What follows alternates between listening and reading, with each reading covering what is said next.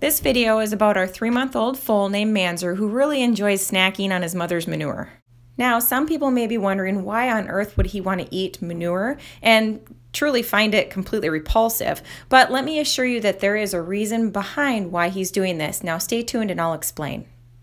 If you'd like to learn more about Manzer or follow his journey, I'll leave a link down in the description below that'll take you to his full playlist.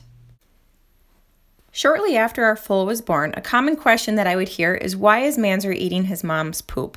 Well, foals often do not have much bacteria in their gut when they're born, so they rely on their environment.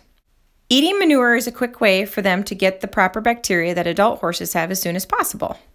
Many foals start exploring the tastes of their environment by eating manure of adult horses, often just moms, but will branch out to other horses and even their own. There are some risks from them eating manure. They can potentially pick up some infectious agents that cause diarrhea, like the rotavirus or salmonella. They can also ingest the eggs of internal parasites. Adult horses eat manure due to boredom or nutritional deficiencies.